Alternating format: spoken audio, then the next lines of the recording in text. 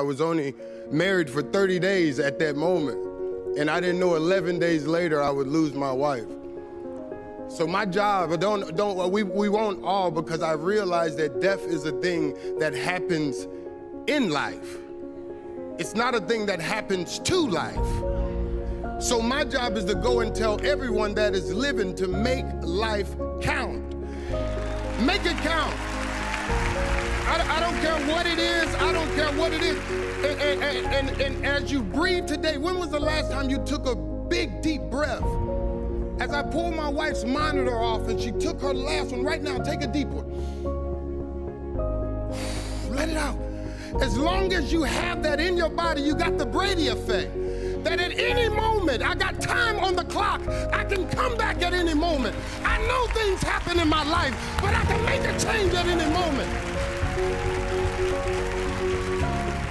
So I came here today to tell you, to encourage all of you that's going through a difficult time, that trouble don't last always. That I've never seen a cloud sit over one person's house for a long time. This too shall pass. It has to.